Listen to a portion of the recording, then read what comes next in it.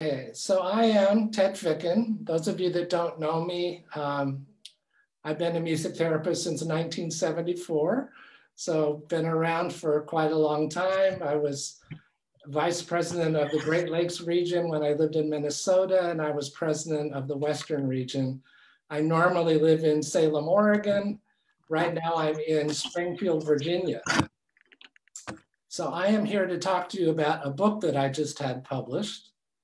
And, well, if I can, oh, there's the book. So I'm going to tell you a little bit of background about the book and then talk about how it applies to music therapy. So it's Music of Hate, Music for Healing, paired stories from the hate music industry and the profession of music therapy. So why I wrote the book, as most of us I think are aware, hate has been growing in our environment. We're very polarized politically. There's a lot of hate being expressed about different groups. These are just some of the statistics. I'm not going to spend a lot of time reading my slides to you, but I'll give you a couple seconds to look at these bullet points. We've seen an increase in hate crimes against various groups.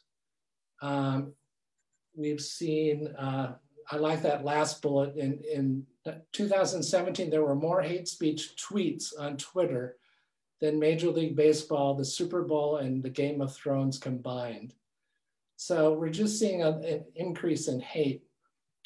Even the US House of Representatives last year passed an anti-hate measure.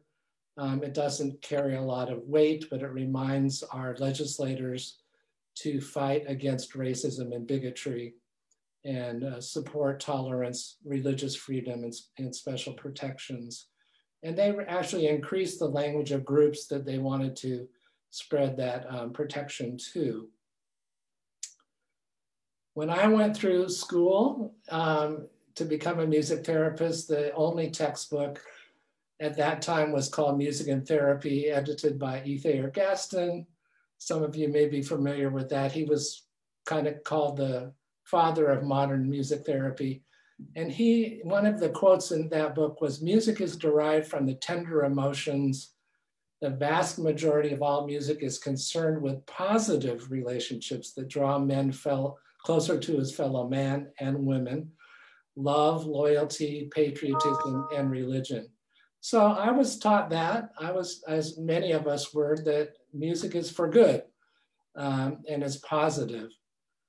Then in 2014, I read this article, Music, Money, and Hate, published by the Southern Poverty Law Center, which is a group in Montgomery, Alabama, that uses legal means to address and help people who have been discriminated against. But this was the first time I had heard about hate music. I wasn't familiar with it, so I started studying it. So that was 6 years ago. The Southern Poverty Law Center actually maintains what they call their hate map. And this tracks various hate groups in the United States. And if you see in the upper left-hand corner, you can sort it. And one of the sorts is by hate music.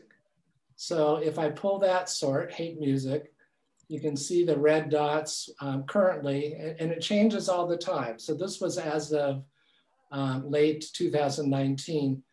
These were where hate music groups were located in the United States.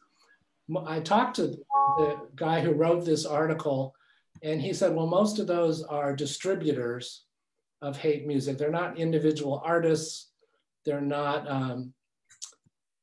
bands, things like that, but they're distributors. So I started by looking at those distributors and studying them, but then I broadened my study to look at groups and musicians. So what is hate music? Let's start there. There are several definitions. Again, I'm not going to read the slide to you, but I'll give you a second to look at it. It's destructive, it's hurtful, it's angry, it can be all those adjectives in that last definition racist, superior, intolerant, absolute, hateful, illegal. So there are definitions out there, but when I looked at it and started studying it, I found some really common characteristics. And that's really what I want to focus on. These are the common characteristics, which I'll come back to a couple of times. A direct expression of hatred. So it's music that actually comes out and says, I hate some group. It encourages violence against a specific demographic group or individual. A lot of use of slang, profanity, derogatory names for groups of people, perpetuating negative and false stereotypes, lack of support for the law, and in some cases expressing support for criminal activity, and antisocial leaning, meaning having a lack of empathy for others and a lack of remorse for their own behaviors. So hate music might not have all of these characteristics at the same time. Some of them do, but some of them have maybe three or four of these characteristics. I think we're all familiar with a normal bell curve. A lot of hate music falls in the extremes, far right, not so much the far left, but the far right extreme groups, but then kind of crossing over into normal variation a little bit lately. But I wanted to see how long has this been going on. A couple of actual music therapy friends of mine recommended going to the historic sheet music archives. So I went back, I visited 6 different historic sheet music archives, and I'm gonna quickly just show you the covers of some sheet music, and you'll see the dates when these songs were written right above them. So you can see the stereotypical language, name calling, songs about the Ku Klux Klan. This one titled A Comic Song. This one, written in 1868, was actually a part of Ulysses S. Grant's presidential campaign against the Ku Klux Klan. The one on the right was a segregationist song, stay in your own backyard, don't play together. There was a whole series of songs called, and I won't use the word, but it starts with a C, C songs, talking and providing stereotypes about Black Americans. Native Americans were also focused on. Here's another Ku Klux Klan song, this one in favor of the Ku Klux Klan on the right. Here's a World War I song, what kind of American are you and what are you doing over here? So first of the anti-immigrant songs, and an anti-German song, which struck me because my ancestors came to America from Germany. Like I said, Native Americans were a focus of some of these older songs, depicting them as thieves and alcoholics. Here's a World War II song, You Can't Win This War Through Love. And then on the right is actually a poster from the Nazis combining Black music and jazz music and calling it degenerate music. So it's been around for a while, even though hate is new, seems new to us in our current environment. It's been around for a long time and music played a part. So let me give you some more recent examples. In my book, I talk about racist songs and chants, like used at Charlottesville. Anti-religion music. There's a lot of anti-Semitic music, which we didn't see a lot in those earlier sheet music examples, but they came into prominence after World War II and really spread to our country. And now anti-Muslim, anti-immigrant music, misogynist music, which is hatred of women, There is anti-police, there's anti-LGBTQ plus, anti-disabled music, or also called ableist music. And then these other new forms, these genres take on new names: hatecore, fash wave, which is the racists waving at anti-fascists, porn grind, which is a very misogynist form of music, and murder music, which was anti-gay. I found hate music in all musical genres. You name it: rock, rap, hip hop, jazz, classical. I found hate music in all genres.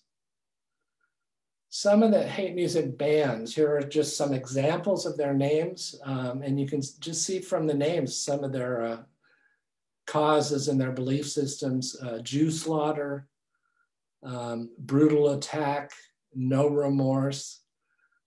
Prussian Blue, that was a pair of teenage girls Prussian Blue is the color of the residue of the gas used in Nazi concentration camps to kill Jewish people.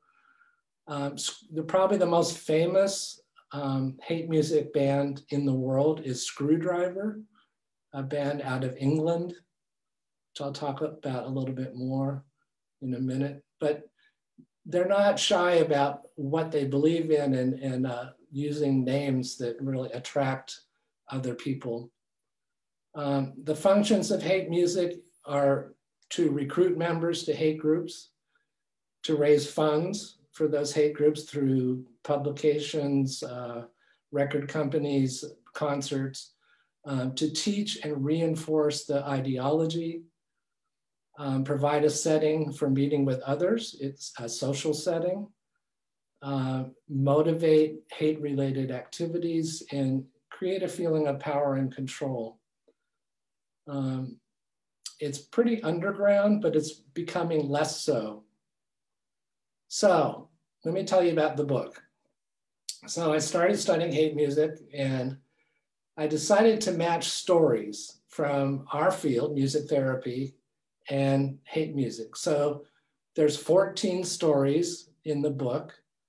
On the left-hand side of this table, these are some of the stories of bands, of individual artists, of record companies, of distributors, etc. And since those groups, the ones on the left, attack these different demographic groups, I decided to tell the stories of music therapists from those demographic groups. So I'm going to give you a couple of, I'll give you a minute to look at this chart. Some of the music therapists' names you probably recognize. Some of them are still around, still doing great work. There's a couple of pioneers in that list that you might not be familiar with. Felice Wolmuth and Vali Weigel are not well known, but they were pioneers who escaped from Austria in 1938 to avoid the Nazis, came to America and became music therapists. But some of these other people you might recognize. And what I'm trying to do is tell their story, their backstory. They didn't write the chapter. I interviewed them and they told me their story, and then I wrote up their story. So it's a book of contrasts and juxtapositions and how they relate with each other, how hate affected them. I'm just using music therapy as a tool to kind of feed the social justice, systemic racist discussion. Here's what hate music does, and here's what music therapists do as a kind of a counter story. So for example, I tell the story of Jew Slaughter. Jew Slaughter was a band in Portland, Oregon, and I live in Oregon. One of their members was Wade Michael Page, who also played in these other bands on the right there. He's also known as the Sikh Temple Killer. In 2012, he killed 6 people at a Sikh temple in Wisconsin. And then he was shot by police, and then he shot himself in the head after being wounded. But he played in all of these white power neo-Nazi skinhead bands. And I matched his story and Jew slaughter story with Felice Woolman. Felice was an opera singer in Europe. She was born in 1897. She escaped from the Nazis in 1938 when they invaded Austria, came to the United States, was a voice and opera teacher at several colleges in the United States. She ended up in Portland, Oregon, as head of the voice department at University of Portland. And then she retired at 65 and became a registered music therapist and worked for another 15 years, mostly with children. She also worked at the Nordhoff and Robbins School back in Philadelphia. And she also made trips back to Europe and worked at schools in Europe during her summers. Very interesting woman. I actually got to know her when I was a young music therapist and she was in her 80s. I got a chance to take her to our music therapy meetings, but I didn't know that much about her till I started studying her life. I just learned someone in Vienna is right now doing her master's thesis about Felice. Okay, another example, I tell the story of Jared Lee Loughner, who is the man who shot Congresswoman Gabby Giffords. He had been listening to Let the Bodies Hit the Floor, and he was a fan of the Mayhem Festival, which kind of advocates for anarchy. He was also very mentally ill. And so I tell his story, and then I tell the story of Megan Morrow, who's the music therapist who treated Gabby Giffords and helped Gabby regain speech. And she told me her story and how she got involved and how her experience with Gabby Giffords changed her, some of her views about gun control and also about politics. I'll come back to another example in a minute, but here are some of the record companies. Probably the most famous and most successful is a company called Resistance Records. It was started in Canada by a guy named George Birdie.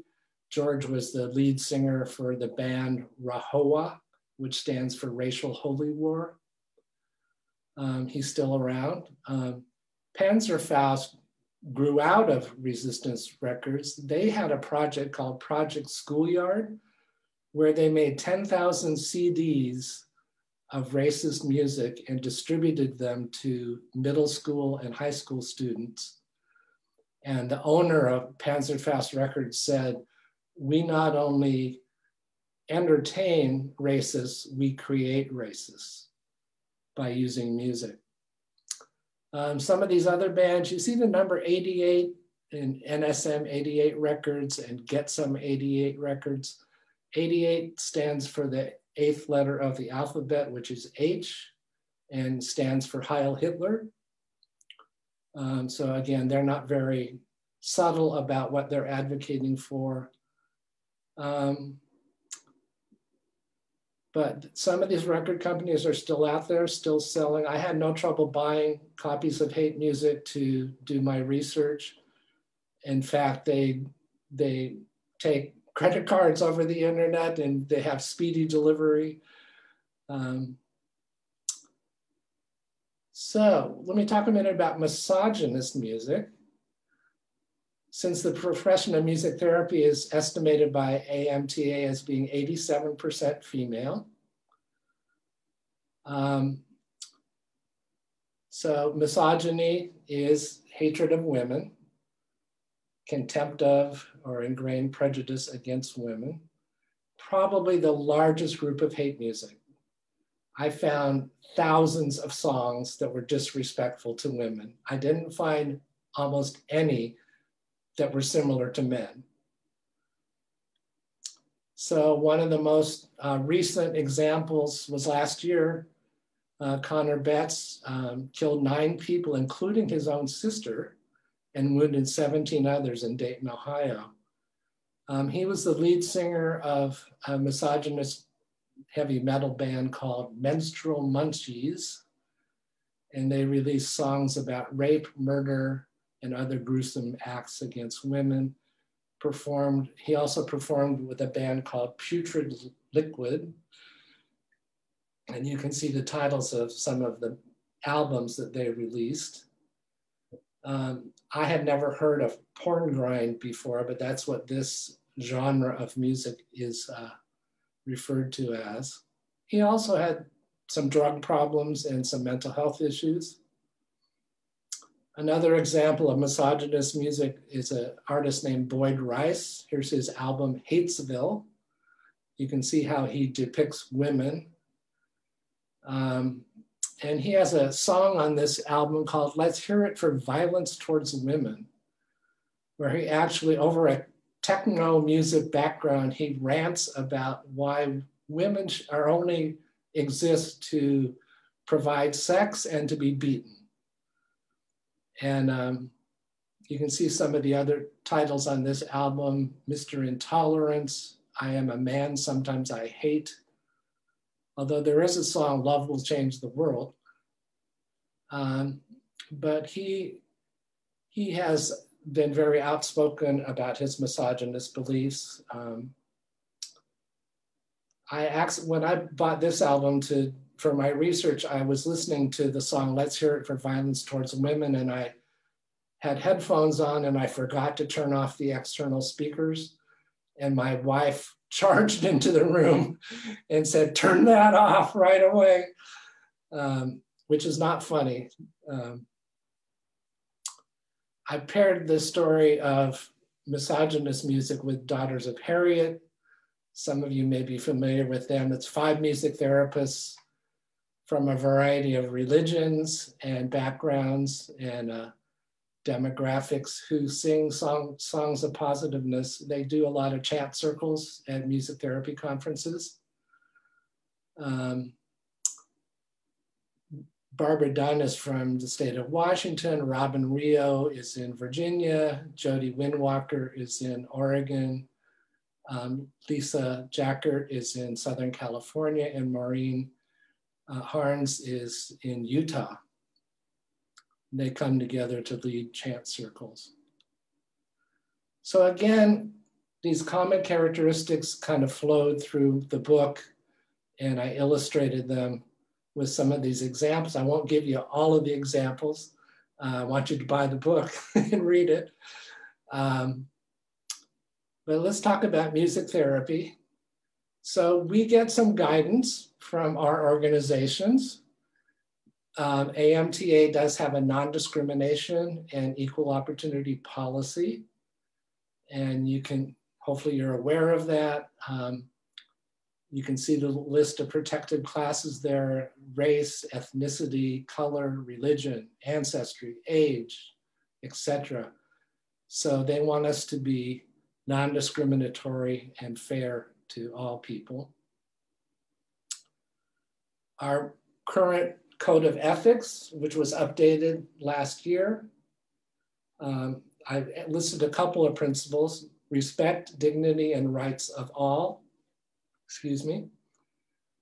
Identify and recognize your personal biases, act with compassion, and be aware and accepting of the client's individual factors and cultural differences. So this brought to my mind, yes, we can work with people who are from different races, different sexual identities, different socioeconomic statuses for sure, but what would you do if you got a hate crime perpetrator as a client?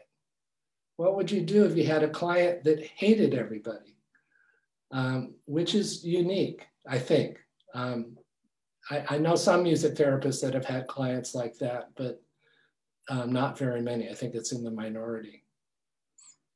We also have standards of practice, including the assessment, looking at the client's response to music, music skills, and musical preferences. So what if you have a client that prefers hate music? The music therapy assessment explores the client's culture. So what if they were raised in a very racist culture?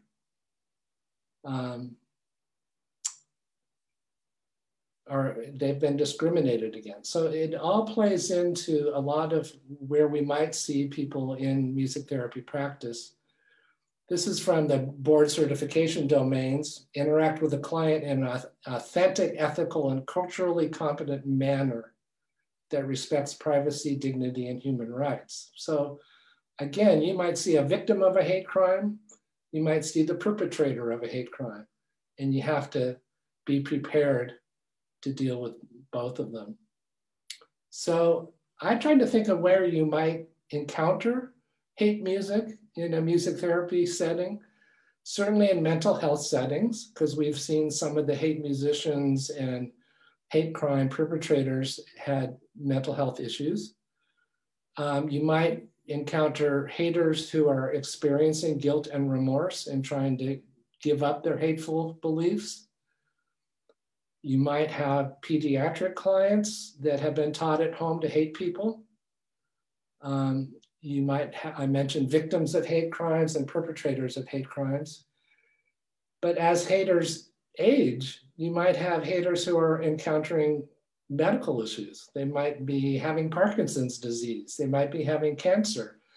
They might be having Alzheimer's. So they might have lived their whole life hating other people, and now they're needing help because of their medical issues. Adolescents who have been abused or bullied frequently become angry at the world for how they've been treated, and they're really ripe to be recruited to hate groups. You might, if you work in a forensic setting with people who have committed crimes or who have been charged with crimes, like Jared Lee Loughner that shot Gabby Giffords, you might have clients with personality disorders and with antisocial personality disorder. That, again, they might not have much of a conscience. They don't care if they hurt people. They don't have any remorse.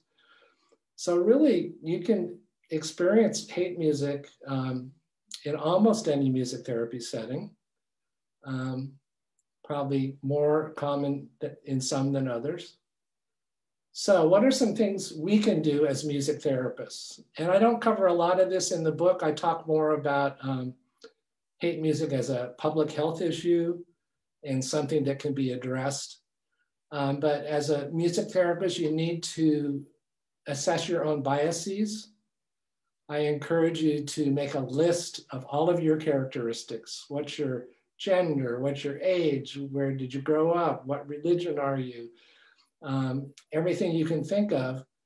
And then make a list of, due to your characteristics, what do you support? What do you believe? And what do you not support and not believe? And really learn about your own biases. And then take some actions to broaden your own demographic knowledge to learn more about other groups and what they've experienced. There's also some objective measures of bias on the internet. You can take tests. I've taken a couple of them. I don't understand completely how they work, because some of them are very interesting. There's one at Harvard University that just shows you really quick photos, and you say whether you like or dislike those photos, and then it tells you something about how biased you are. But I think it is important that we constantly assess our own biases. This is a man I interviewed for the book. He's the director of the Oregon Coalition Against Hate Crimes. And one of the things he said to me was, don't hate the haters, because a lot of them were abused or traumatized as youth. And he said to hate them back is just to re-traumatize them and make them hate the world all the more. A number of them have joined and formed a group called Life After Hate. So here are 5 of the founders of Life After Hate: Christian Picciolini, It's from Chicago. He has a TV series called Breaking Hate, and he has written a book. TJ Layden is in Southern California. He's also written a book, and he now speaks for the Simon Wiesenthal Center. He speaks against hatred for them. Arno Michaelis is from Wisconsin. He was the lead singer in a neo-Nazi white power band. Frank Mink was in Philadelphia. He was also a neo-Nazi skinhead, went to prison. He was invited by some Black inmates to join a Bible study group and found that he really liked those Black men. And then when he got out of prison, he was hired by a Jewish businessman, and they discovered that they both loved ice hockey and became friends. And suddenly he realized, why am I hating these people that I've never even met before that have been so kind to me? Tony McAleer, he's from Canada. He actually helped Resistance Records get going with George Birdie. And these guys have all written books. So Christian Picciolini wrote White American Youth. That was the name of his band. He was the lead singer. TJ Layden wrote From Hate to Hope. Arno Michaelis, My Life After Hate. Frank Mink, the one that liked ice hockey, he talks about recovering from hatred. And this is the latest one. Tony McAleer's book just came out this year, The Cure for Hate. And he actually talks about his own treatment and what it was like for him, what his therapy was like. So possible music therapy methods. First of all, do a good music therapy assessment. Make sure you pay close attention to preferred music, cultural music, all that background information. If you're going to use lyric analysis, be aware of the derogatory and profanity and the hurtful words in some of the songs. So if you put a person in a group and they want to listen to that, it might hurt the other group members. So you might want to start with working with them on a one-to-one basis. You might want to skip the lyrics and just talk about the musical elements. What do they like about the musical elements? Is it the pitch? Is it the volume? Is it the rhythm? What do they like? What is it that attracts them and what affects them emotionally? You might not even use recorded music. You might use improvisation or songwriting, have them express themselves by writing their own songs. Using music for emotional regulation. I have a music therapy friend who had a client, and I worked at a state hospital for 25 years, where the client preferred hate music, really loud, angry hate music. And so he would allow the client to go into the sensory room and listen to his hate music for 30 minutes at a time. And he said that client always came out of the sensory room calm, relaxed, and rational. And even though the other staff objected and said, how dare you let him listen to that bad music, he said it always helped him regulate his emotions. And then we established trust so we could then process why he liked that music. You can have some of the books I just showed you or articles about recovery from hate available. You want to slowly bring people together from different demographic groups so they get to know each other and understand each other. But you also have to protect your group members so they don't get hurt, have an unintended consequence. Also know your program's policies about censorship.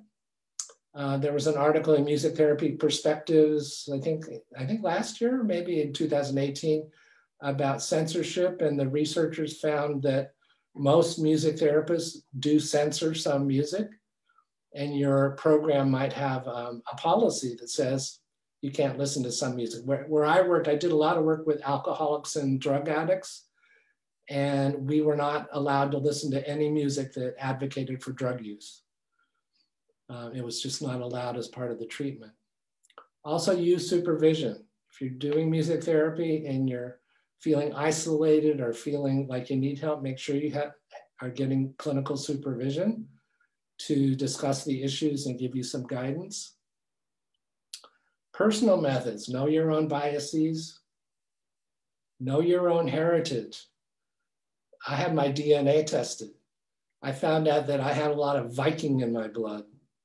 Well, the Vikings were rapists and slave owners and pillagers and very violent. And I go, I'm not proud of that heritage.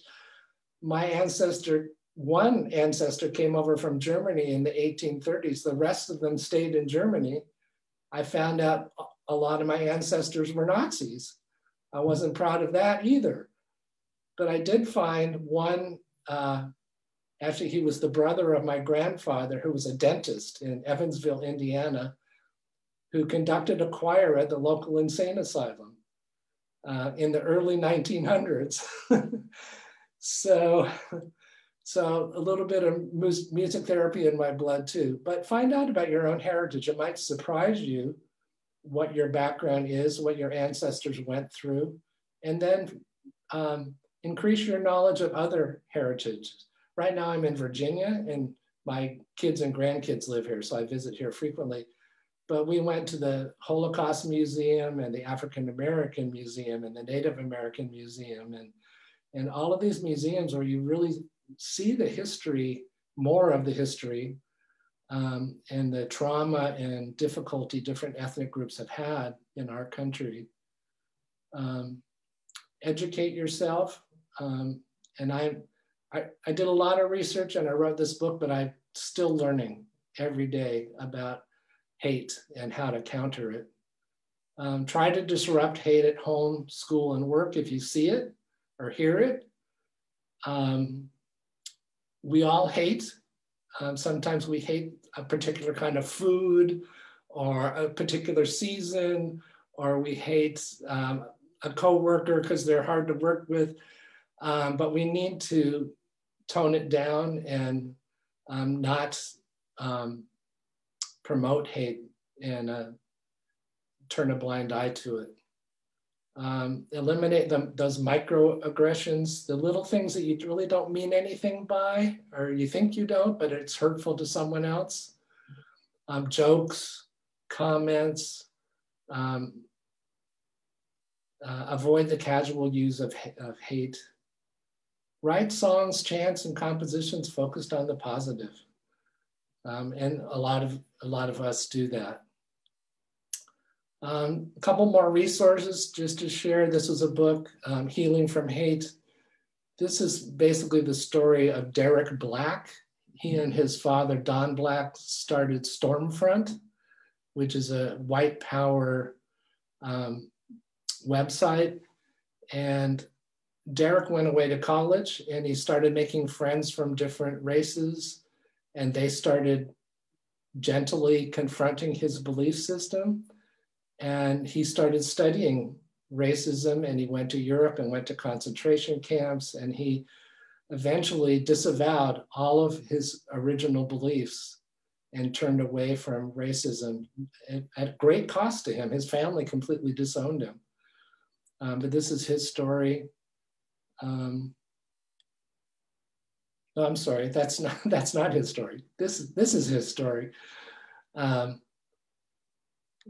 Let me go back to this book for a minute. This is the one about how men get into and out of violent extremism. Talks a lot about music and how music is used. And it touches a little bit on women, because women account for about between 20 and 25% of hate groups, which is almost the opposite of the field of music therapy. American Swastika, Inside the White Power Movement, Hidden Spaces of Hate. Probably half of this book talks about music and how music is used to recruit people to these hate groups. There's the International Web of White Power and Neo-Nazi Hate Music. And that is my presentation. This is the book. It's available on Amazon, Barnes and Noble, and any bookstore can order it through their normal channels. I give you the ISBN number there. It just came out like a month and a half, 2 months ago. And I wrote it, I hope music therapists will be interested in it because of all the stories of music therapists, but I also wrote it with the general public in mind. As I spoke to friends and relatives and neighbors and coworkers, a lot of them had not heard about hate music, and a lot of them didn't know much about music therapy. So I thought this would be a unique way of teaching them about both. And my background, I kind of skipped over that at the beginning. I have a PhD in public health, and I also have a credential as a certified professional in healthcare quality, which is a quality improvement credential. So I look at hate music as a public health issue, as something that can be improved, and comparing it to the field of music therapy. I could have picked any music profession, and actually I could have picked any profession. I just picked music therapy because I was most familiar with it, and I thought it would be interesting to people. So, given that, I do have a web page, a brand new web page. It's called tedfickenmusic.org, which you can visit. It has some of those books on it as suggested reads, and also some groups to support. And I'd love to hear from any of you. If you buy the book and read it, I'd love to hear what you think of it. It's kind of unique as a nonfiction book. And with that, Paige, I think I'm going to open it up for comments or questions.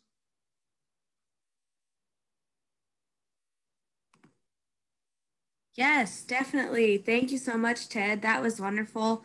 I, for one, bought your book. I'm actually getting ready to go on a trip on Wednesday, so it's going to be my airport book about it. So I think it sounds great. There's a lot of information that I found really interesting and useful, and a lot of things. I think I'm echoing a lot of what people said in the chat while you were presenting, but at least here on Zoom. I haven't been over on Facebook to see yet, but yeah, there's a lot of stuff that you said that I might have heard the name before, but I didn't know the full story. I found it very interesting to listen to. So if anybody else here in Zoom has anything they want to throw in, questions they want to ask, I'd invite you to unmute yourselves and ask at this point. We have a few minutes.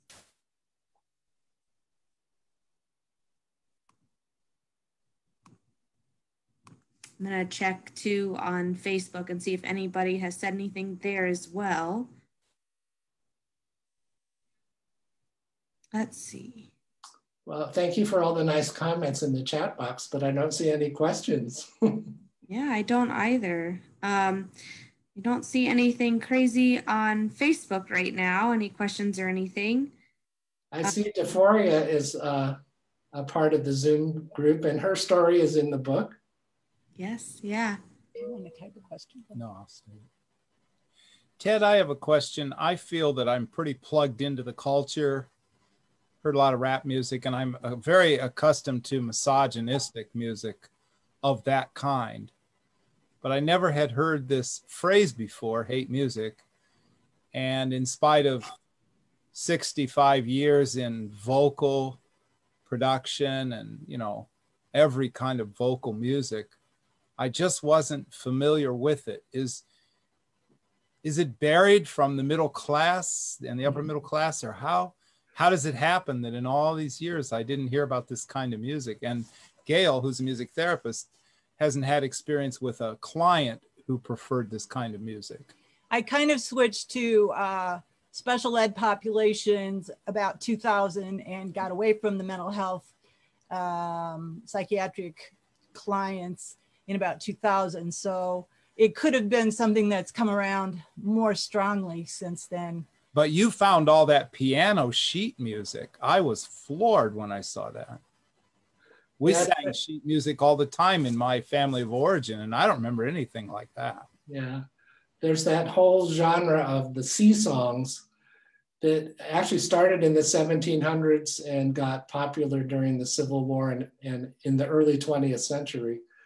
Someone loaned me a tape, well, actually a music therapist friend loaned me a tape called Bigot Songs, and it had 75 songs on it, all of very racist. But in answer to your question, I was not aware of it either until I read this one article. But then when I started looking into it, Skrewdriver, which is probably the most famous band, they have big, he died, the lead singer, Ian Stewart Donaldson, died in 86, I think. And still to this day, they're recording his songs, they're doing tributes to him, they celebrate his life every year worldwide. And he was very racist, he was anti-immigrant, he was anti-Jews, he was anti-gays, just very... Well, I thank you for this information because I didn't know there was any significant subculture of which I was completely unaware. Yeah, you might, if you have YouTube, look up Christian Picciolini. He has a bunch of tapes.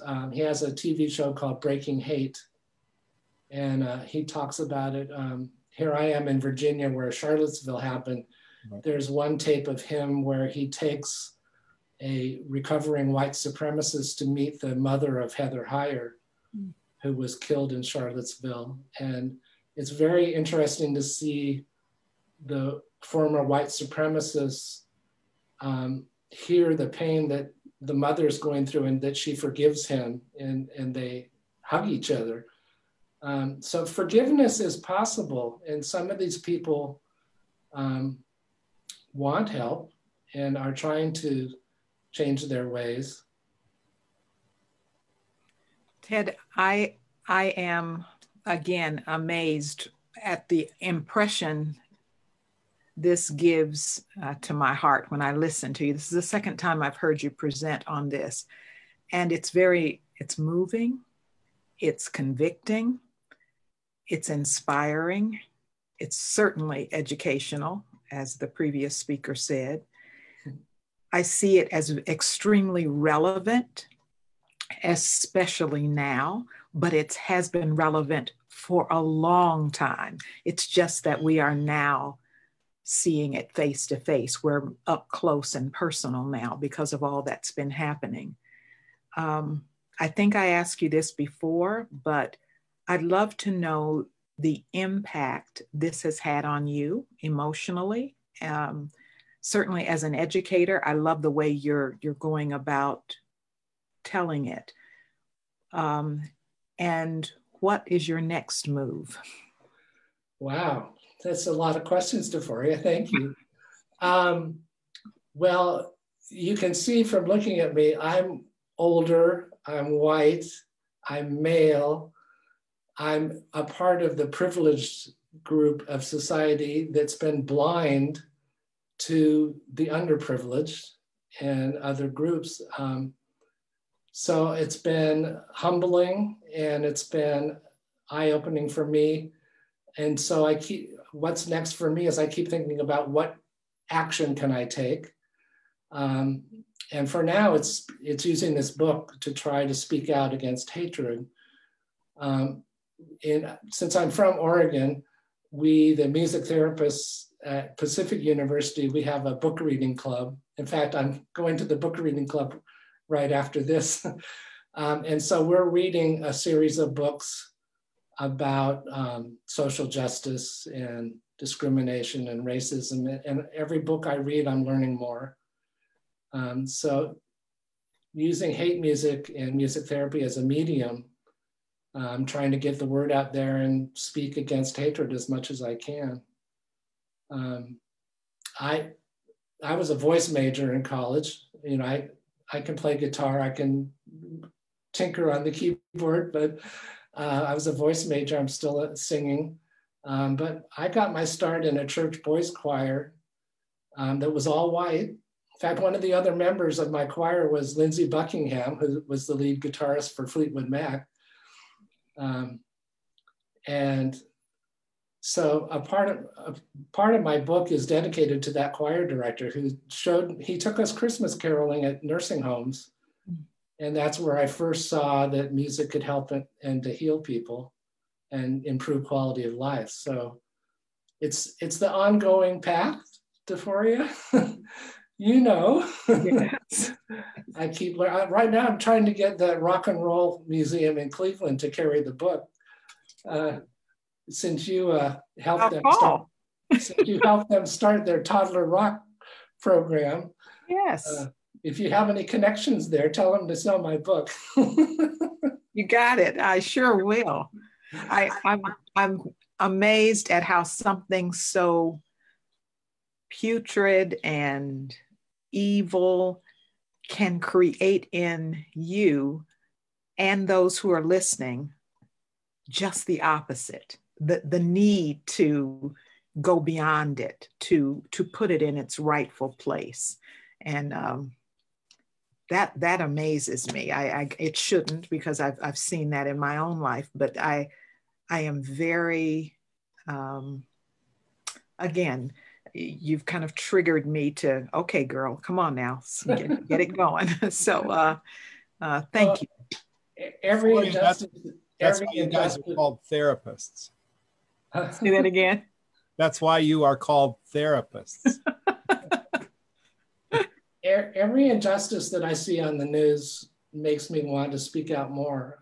You know, after George Floyd, it was just, you know, I've seen those other incidents on the news, and then I go on with my normal life, and I need to be doing something else. I need to be taking action. So everybody remember to vote. Already done. Do you, okay.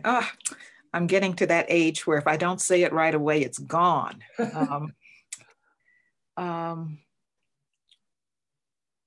Okay, forget it. It'll come back. I don't know.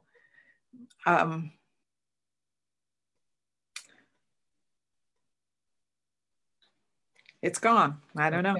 Okay.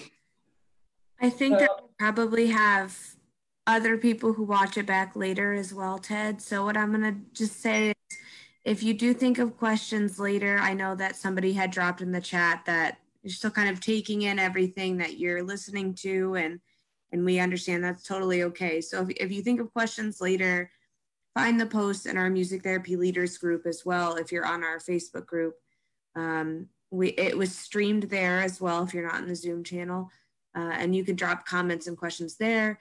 You can email us at info@musictherapyed.com, and we'll be happy to relay those questions to Ted as well, or connect you with him in some way, whatever's appropriate. We're always here to support those questions and that desire to grow. So anytime that you think of a question later, please feel free to reach out to us somehow, and we will figure out how to answer that for you. I don't know if you have any wrap-up thoughts, Ted. We have about 4 minutes until 4. We've got a couple minutes left if anybody else thinks of anything, or if you have any final thoughts you want to share. Well, thank you, Paige, for moderating and helping. And I want to thank everyone who tuned in and let me talk about this book and about these issues. I think they're very important. I'm feeling at a loss because we're not having an AMTA in-person conference this year, because I like seeing everybody and talking to everyone. And Laleen is receiving an award, so I wanted to be there for that. Anyway, thank you all for coming. Thank you, Mr. Dr. Ted Ficken, friend for life, that I'm getting that award. Absolutely. Yeah, I'd love to hear from all of you. If you get the book, let me know what you think of it. I'll keep learning. And you know, people write to teach, but people also write to learn, and I am learning. So keep your comments coming. I have a website, Ted Ficken, at tedfickenmusic.org. Awesome.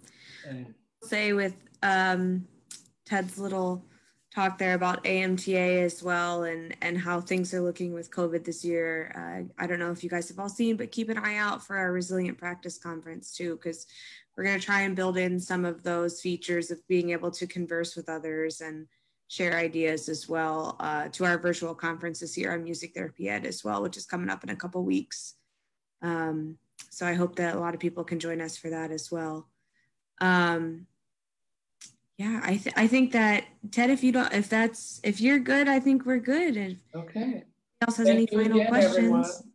Yeah. Thank you guys for joining us. And I hope everybody has a great rest of your day. And we look forward to hearing any questions you have in the future. Thank you so much, Ted. Bye.